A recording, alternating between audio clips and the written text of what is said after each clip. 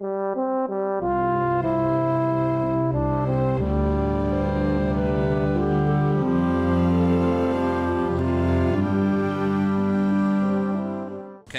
welcome to the Tuesday, July the 6th meeting of the Montpelier Design Review Committee.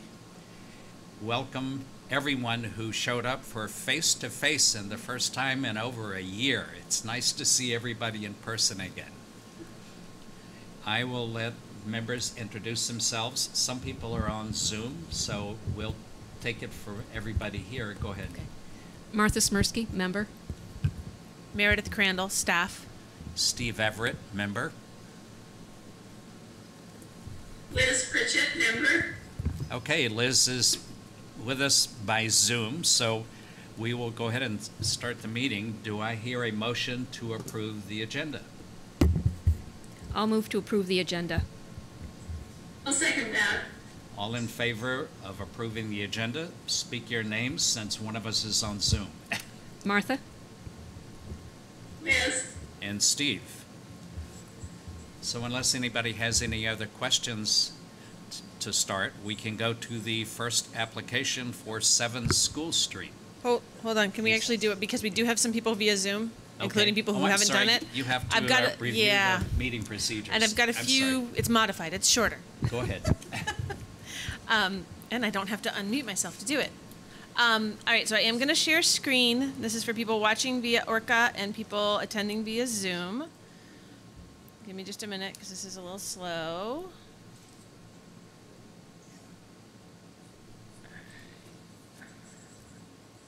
All righty.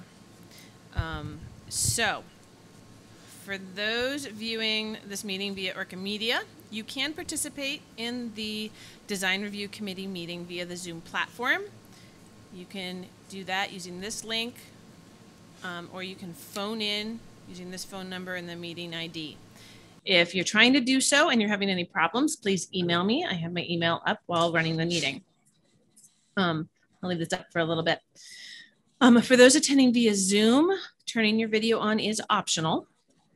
For everyone attending, if you have the ability to mute your microphone, please do so when you're not speaking. This reduces background noise. And the Zoom chat function should only be used for troubleshooting or logistics questions. If you have a question or comment about an actual item on the agenda, please raise your hand, or you can use the raise hand button on your toolbar and then wait for the chair to recognize you before you speak. For anyone, members of the public, or if we have 2 applicants tonight, but if you want to speak on each other's application for any reason, make sure that you wait for the chair to recognize you to participate, and then make sure you provide your full name and address for the record. And for applicants as well, if for some reason your name isn't on the application, please make sure you give us your full name. We don't have any members of the public here right now. So just a note that because we have provided Zoom access as an option for accessing this meeting, if that starts to fail and members get notice that members of the public can't get in, we would actually have to continue the meeting to another date, to a time and place certain. All right, I'm going to hand this back over to the chair. Okay, we can move forward to the first application for 7 School Street. Are they here remotely or? Yes, Yes. I'm here remotely. Okay. Go ahead and describe your application for us for the 3 new signs. Sure. So we are moving from our current location on State Street over to School Street. Forgive me, a little nervous. I haven't been through this process before. We worked with Great Big Graphics to help us look at what we might want for signage on that building. So on the first page, we're looking at signage that's going to be on the side of the building that's facing School Street. I'm sorry, excuse me, Main Street. Our goal is to put as few holes into this building as we can. This is Pat Malone's building, and I've been working with Pat and his folks, and they're going to install the signs and probably work on installing them into the mortar of the building to avoid putting holes into the historic brick. So that's going to be a painted metal sign with Vermont Community Loan Fund in white. The second sign is a projecting sign, so it'll be visible from both Elm Street and Main Street for folks coming into the office. We've just used our acronym for that, as well as the number of years that we've been in business currently. And then the third sign, if you have the handout, there's some windows to the right of that door, and that's going to be a training room for us to provide some training to some of our customers, our borrowers. So we just wanted to put a little discreet sign above that door just to give folks, just so they know where to enter the building to go in for the training. So I'm not sure if there's anything else, any other questions you might have. Catherine, this is the old Necky building, isn't it? It is, yep. Okay. It is, and we've done quite a bit of work on the inside of that building. It's going to be really beautiful on the inside. We're expected to move about the 3rd week in July into that new space.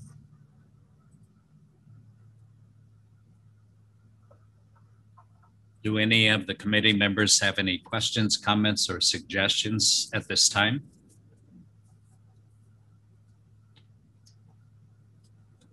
It looks good to me. I don't at the present. Looking at them online, I thought they looked good. I don't know if we want to look at any mock-ups. Well, you have them there, Yeah. And I can look on my cell phone and look at some of the mock-ups. I can share my screen if that would be helpful to show. That would be great, Catherine. Go ahead. Sure. I'm sorry. I thought that the handout was with everything else. I apologize. It is. It is. It's all in here. So you can share your screen or I can share my screen, and however you want to do it. Yeah. So this is the two signs that we have on the historic part of the building. And this rectangular sign is facing Main Street. We just thought, based on the traffic down School Street, people don't tend to walk down that street a whole lot. And if people are looking for this space, they're typically going to be walking down Main Street. So we thought this would be actually more visible for folks. And then we added the projecting sign off the front of the building. And then this is the third sign that we're looking for. This is just right off the historic part of the building. This is where our training center is. So we were just hoping just to get a nice little discrete sign there, just to let folks know which door to enter when they come in for that training versus the main entrance.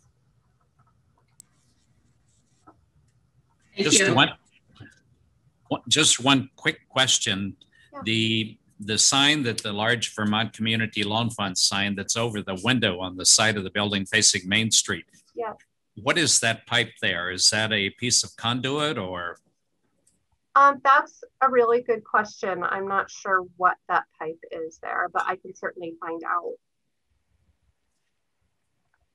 The only reason I was asking, if it doesn't cause any issues, if you were to take that sign and move it left, it would hide that pipe, number one. It would line up with the left side of the window, number two. And again, that's just an option. I was just looking at the way it was placed. And then that might leave exposed the little sections of brick that extend to the left around the corner of the building. Okay. And it might preserve that minor detail, which is part of the design. Okay.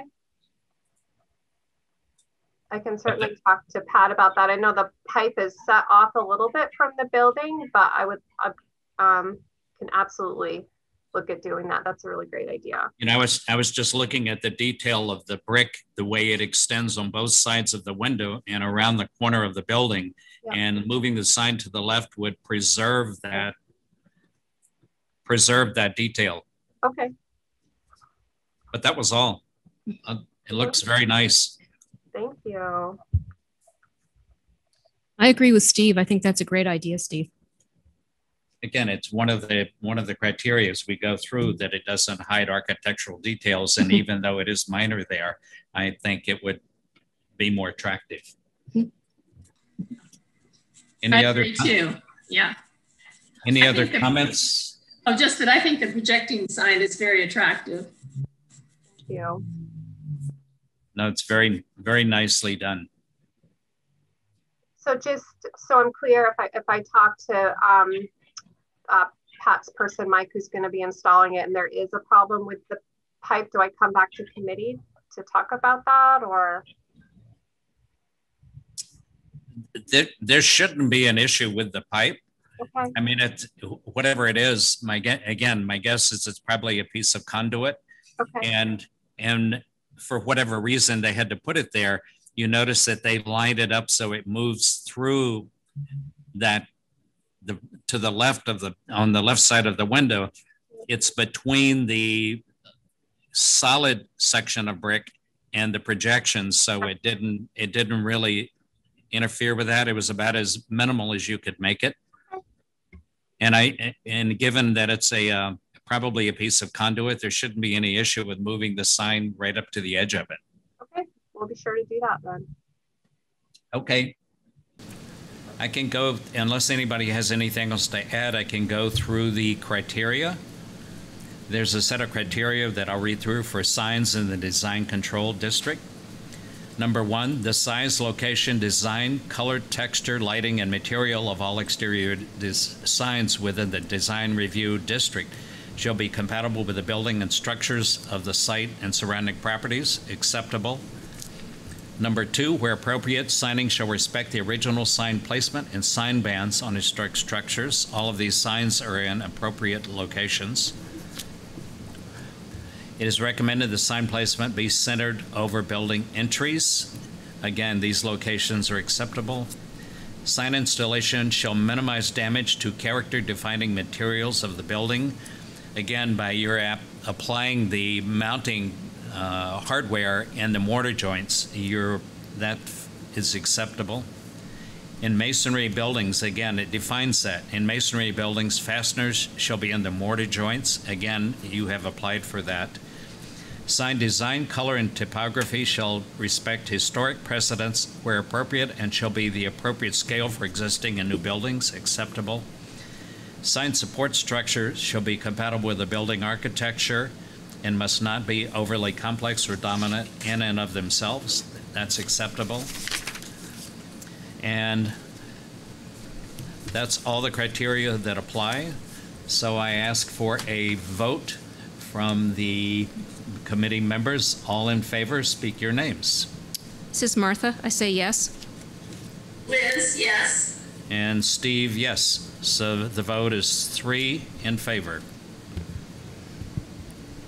And the next step, I'll let you explain. So, Catherine, because this is an administrative permit, what we're going to do is Steve will pass me the recommendation form that he has signed that has the option about the shifting, about the recommendation about shifting the sign over. Because you're remote, we'll get that scanned and emailed to you, and if you could have, get that signed that you agree to that change, and then you can email it back, and then we'll get the permit issued. The earliest it would be issued would be Thursday, because Audra's out tomorrow, but it should be a pretty quick turnaround once we get that email back from you. Wonderful, thank you so much. You're welcome. Thank you.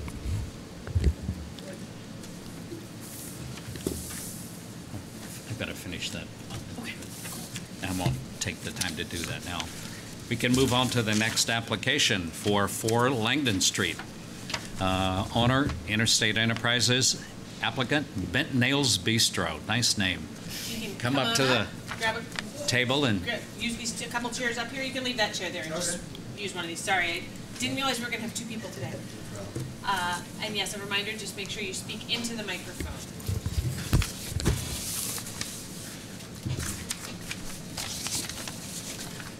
and describe your project.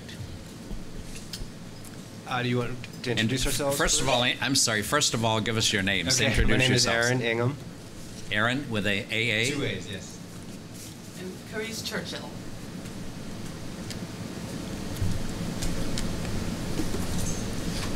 Spell your name. First name C-H-A-R-I-S. Okay.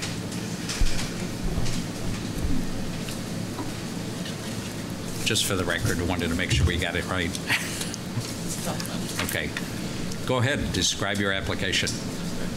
We are hoping to put new windows in the front of the building. Just the two large windows on the first floor. From the outside, they won't look very much different. They will have some framing, like a French frame, similar to what's already on the upper windows, just larger scale. The only real difference is they will fully open, similar to a garage-style door. So we want to be able to allow as much light and fresh air in when possible to do that. So that's really the basic gist of what we're trying to accomplish. And they also fit in the existing space that's already there, so we won't be... Right, there won't be any enlargement of the frame, of the hole that's already there. It'll just be replacement of what's already there. I don't believe the trim will even be... Doesn't have to be touched. Now, what's there now is two large panes, one large pane at each opening. The frame of the window is a light color to match the other trims? It will be the color. I also have to paint the building within a year. Okay. So whatever color is chosen for the trim paint, it will be that color. Okay, regardless of what it comes in as originally here. Do you have a color for the building or are you gonna plan to come back for an application, or do you? They don't, it's already painted. They don't have to come to design review to just paint a painted surface anymore. Oh, okay. So it'd be the same color, basically, or? No, there are historical colors that we have to choose from. Oh, okay. Is that thinking administrative? gray. You don't have to do that We anymore? don't, when design review regulations changed, if a surface Okay. was previously painted and all they're doing is repainting it, Yeah, okay. no permit at all. I do have one suggestion, not necessarily has to be approved. Once you scrape and prep the building, use a urethane primer, because your paint job will last about 5 times as long. I am actually a professional house painter by trade, Oh. so I'm with you. Absolutely with you, sir, yes. But I also, Steve, we had a conversation about, so he gave me some great advice over the phone. Oh, okay. A few weeks back, was a while ago. Okay. So I took notes. Now, I've had experience with old buildings and the issues that, Well, this is the reason why I'm actually agreeing to do it for, it's called sweat equity that we have built into the lease, so, yeah. well, that was a smart move to pull in a painter into the group. Yeah, she knew what she was doing. One other comment, and not a suggestion, just a thought. If those two garage windows, if those frames, if you look at the glass in the window now, I mean, what you see is whatever display is behind them.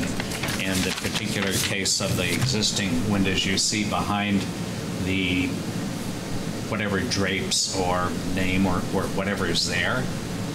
If you were to take out all of that behind it, frequently that opening of the glass will just look black unless you can see what's through it. One option for your garage door style windows would be to paint the frames black. I was just thinking that too, because it kind of gives it that same feel of just the same paint as before. And I was going to mention that if you look at the front, one example of that is an application that went through for Julio's. Okay. They took out glass pane, plate glass, single pane windows, and they put in triple sliders, and the slider frames are black. And look at the front of Julio's. Yeah, no, we actually like that idea much better. We assumed you all would want the frames to be painted in the same way of the trim, but I like, if we can get them in black, which I'm sure we can, we recoated, and I don't have to paint them, that would be wonderful. So that's what you're suggesting. You don't have to cut in all the please. little... Yes, please. Yeah. I just think that the functionality of the windows, appreciated, if you've gone to Lunig's or places that have done that. Absolutely. But to replicate the appearance of the building as closely as possible, if you do black frames with insulated glass in them. Perfect. Yeah. And that is what they offer. They offer, I believe, a black frame or a gray frame. And so, And then you don't have to paint it if it comes black. you're taking hours off of my job. That's great. Your sweat equity's Maybe going Dave. down. Yeah, I was just going to say that. Yeah. You'll have to find something else to do. Yeah. Oh, yeah. Well, come on over and get a look at the inside too. I noticed that on the old building, you have your name, the name of the business is on each of the windows. Do you intend to do that with the garage windows? But we don't, because they'll be open hopefully a lot of the time, which would mean then the building would have no sign. So we were just talking about that. We're going to have to come back, like Catherine was just Okay.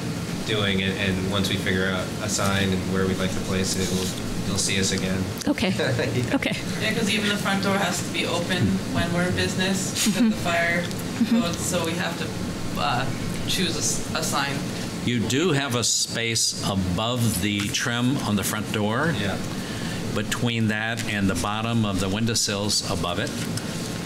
And in historic districts, recommendations are that lettering only needs to be 1 inch high for every 10 feet of visibility.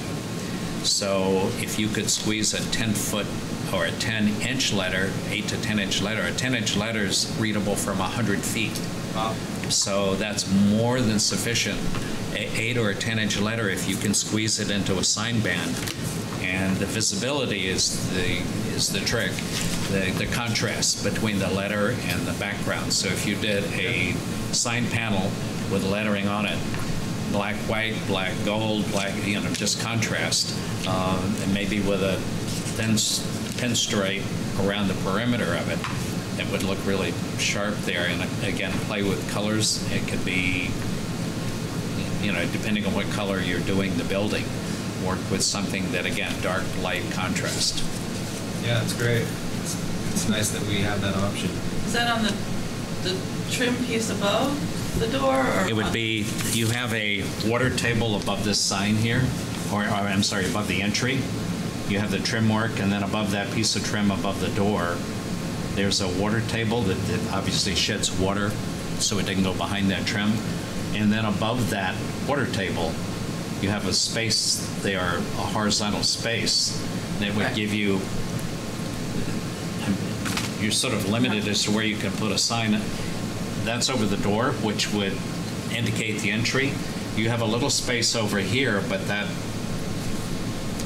again, I think you're lettering, and again, that's your choice to propose one or the other, but the only places that look large enough to put a sign are the horizontal space above the door or to the right here. Everywhere else is cramped.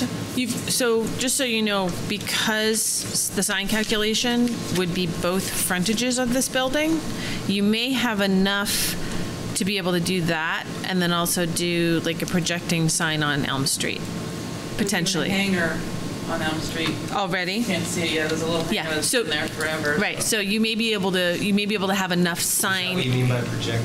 yeah, Okay. that sticks out from the building, Okay, yeah. right? So you may be able to do one there, a small one there, and that one. We just have to work out the calculation. You can email Audra or myself afterwards, and we can let you know what your max sign area allowance is. But again, it doesn't take, with contrast, it doesn't take a large letter to be very readable. And especially as you're either walking or driving down the street, if the letters were too large, you pass by before you can even read it. Good point. So again, an 8-inch letter is visible from 80 feet. Between this building and the building across the street, you're probably not 80 feet. Okay. So 8 to 10-inch letter probably Coming would across be. the bridge. Well, 100 feet away will carry you almost back to State Street. So this is Liz. I'm not sure, I'm not convinced that this replacement window is really appropriate. Steve, when you were saying the window itself, all the components that are not glass would be painted black. So in other words, you think the window, once it's installed, is going to look similar to the picture window that's there now? It's as close as you're going to get with any kind of a divider. Mm-hmm. And you can't I don't think you can get a window that's that wide that will fold up like an overhead door. Yeah. I'm wondering if the panes of glass were bigger, but I think as long as all the trim around the window and the cap above it are similar to the historic trim, and you know, as far as dimensions go and profile, painted the same as all the other window trim, then I think, you know, that's important and should, you know, would help minimize the change of the window. Liz, do you have a copy that with the new style pictures that we sent? Pictures of what the new ones would look like? We have this one, and we have this one. Okay. So here, hold on. I can share my screen. So again, this trim that's there now, Yeah, we don't want to touch that. that would remain as is, and the door that you're installing would be just inside of that. Correct. So all the existing casings, exterior casings, and trim, which match the entry door trim, all of that would remain. Yeah, essentially it's just the glass, just the glass. It's just the glass is being replaced with an interior overhead insulated door. Just so we can open those, because right now there is absolutely no way to get any airflow through them. Right. Now, did you consider sliders similar to what they have at Julio's? We didn't. The only reason is because then you would only be able to open half of the window. Right. And it would still be, there would still be framing involved with that also. So that would still give you two vertical lines if you did a triple slider. And the other current drawback for those is that a clad triple slider, two of them are going to run you about a little over $20,000. Really? Yes. I thought the estimate we got for these were high. You can readjust your scale. Yeah. So what are the windows made of? The doors, rather? The material? The framing? Yes. I believe it's aluminum. Okay. Thank you. Yeah, it has to be aluminum. Yeah. Yeah. I'm thinking about Lunigs in Burlington because they use the same types of garage doors Yes. in their area. Several places in Burlington that have that kind of opening. But that one's on their bistro too. Yeah. Yes. Yeah. Trying to Yeah, they're not long, Usually- right? They only come up, they start, you know, they extend down to about table height, right? But not so far down as these. I'm guessing, I can't remember exactly, but I've seen those done, and in buildings where, the windows don't go all the way down. Yeah, we have the option. You could put a solid panel in the bottom, but I just don't think that looks. I'd like to keep as much window, as much glass as we could to match what's there now. Just be able to open it. That's really all we're trying to do.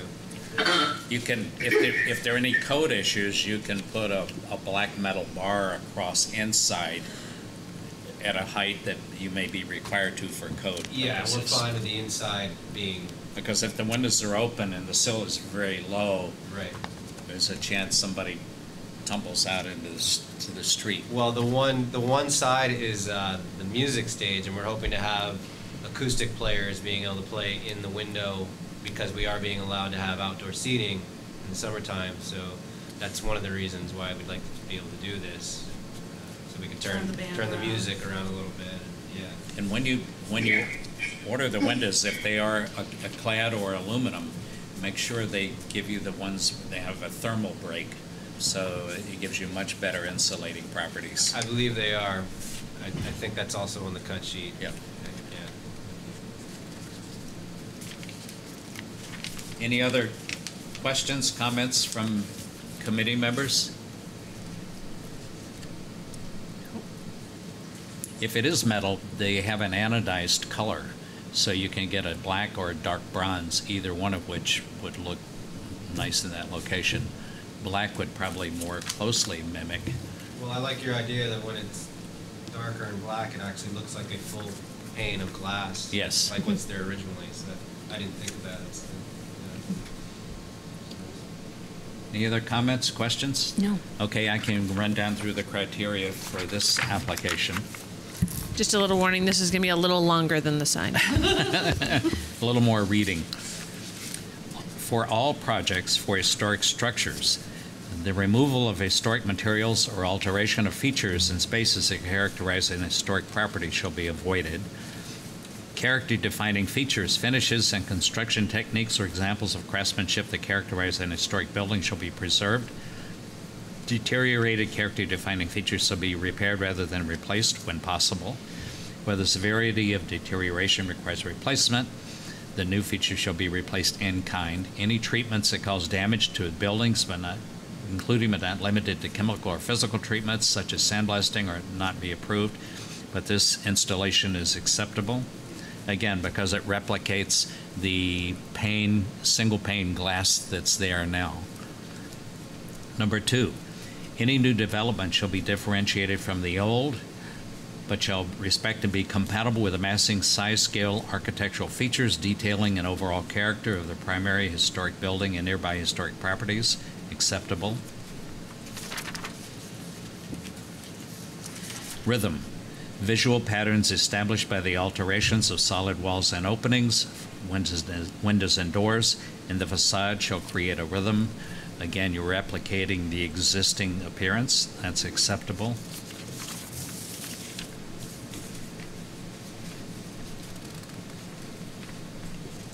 Sorry, that note's a little more complicated. We have a little duplication a bit. Windows and doors on historic structures, character-defining windows and door patterns, placement, size, proportions, and original features such as trim, sash, and moldings shall be preserved to the extent possible. When preservation is not possible, such character-defining windows and doors must be rehabilitated or replaced in kind.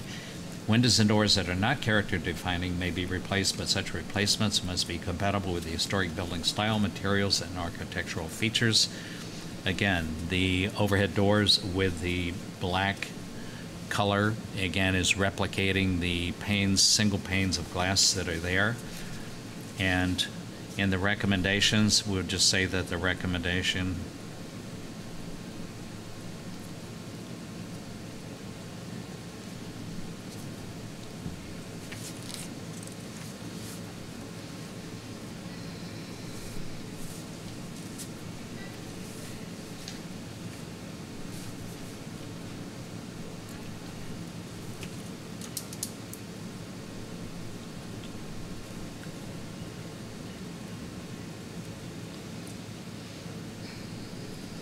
and again, that black color with, I'm assuming, a clear glass, probably a low-E glass panels.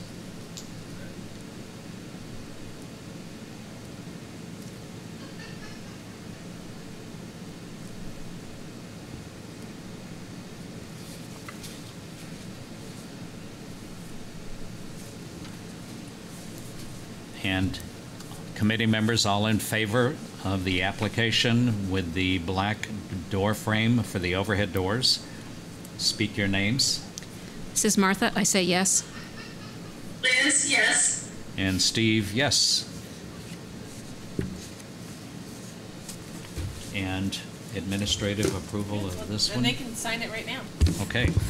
Yeah, so this is administrative permit, so we'll get you to sign off on this, on the recommendation form. Would you mind coming up? And there should be a pen. There's a place. There's a couple pens I'll there. give you mine and just sign below my name. Yep. Both of us? Oops. Sure, if you like. You can do it through That it, way you're whoever. both on the hook. Yeah. And then you can give that to me, and just as with the other one, we'll get that out to you as soon as we can, probably, Thursday or Friday when Audra's in the office. Okay. And normally we would mail that out, and there'll be a notice for you to post on the building, as well as a permit to keep, because there is a 15-day appeal period.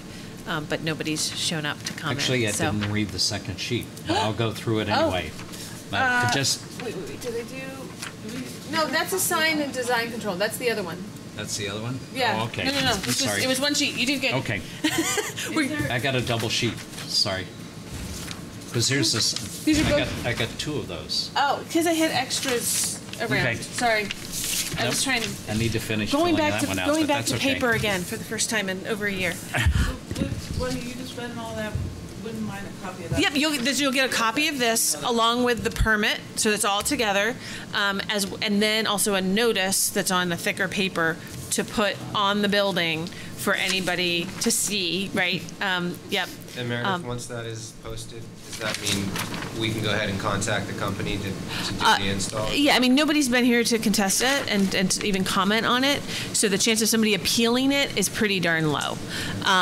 So, anything you do before the permit will have a, like a active date on it, right? Okay. When it goes into effect. Anything you do before that, it's at your own risk, right? Gotcha. So, it's your judgment call on what to do there. It'd take them a while for them to show up. But we'll get that out to you as soon as we can so that that clock will start ticking as well. Okay? Thank you. Yeah, thank you. And yeah, be in touch about your signage. Yes. We'll get on that right now. Yeah, the next phase. Awesome. Thank you. Thank you. you. Good luck with your project. Okay, thanks, folks. Sorry, I'm looking down and I'm seeing another sign. It's like, wait a minute. No. Why do I have it here? I'll give you that one. Yeah, that's a blank. duplicate. Yeah, give me that. Sorry, I had. No, that's okay. We brought some I extras did- and it got mixed in with I yours. figure out what I was missing. Nope. You weren't missing anything. I just have too much stuff. I think I accidentally passed it back to you. So review and approve meeting minutes is what's next. Yes. Does anyone have any questions, comments, or suggestions regarding the minutes from May the 17th? I just have a comment because I was kind of hesitant about the sign at 147 Main because it was plastic and because that's such a classic old traditional building. But I've been by there a number of times and it looks great. So Awesome. Is it truly plastic or is it a sign foam or it's the a sign special? foam kind of, it's Yeah. some sort of an acrylic thing. Yeah. And that just didn't, I had a reaction to that because of the building, because of the fact that the regular sign was all wood and everything, but it does look beautiful. It Awesome. seems to be a fairly acceptable replacement for wood in many applications. And again, if it's done right, it looks pretty nice. It looks, So they did it right. they did it right. Good. I still haven't put the caps on the top though. They may have already had the sign ordered, but are trying to find somebody to get them the right caps. Maybe, yeah. Yeah. With those comments, I would move to accept the minutes from May 17th, just the way they're written. Okay. Do I hear a second for approving the minutes? I'll second that. All in favor, speak your names. Martha, I say yes. Liz, yes. And Steve, yes. Unless anybody has anything else to add, our next regular meeting is on July the 19th, Correct, and we have applications for it. and I won't be here. Oh, I'll be in Maine, okay. Sorry. Nope, that's okay. I'll just make sure I talk to Yeah. Eric. Yeah, I won't be here either. Oh, boy. All right, everybody else better be able to attend or we Ben and can't Eric. hold it. So, They have to make up for tonight, so. all right, well, I will make sure to talk to Ben and Eric and get schedules, or people will just be bumped. We'll figure it out, because there won't be an August 2nd meeting. So we'll figure it out. Thank you both for letting me know as soon as you could. Do I hear, and if there's nothing else, do I hear a motion to adjourn? I move to adjourn. I'll second that. Liz? All in favor, speak your names. Martha? Liz? And Steve, meeting is adjourned.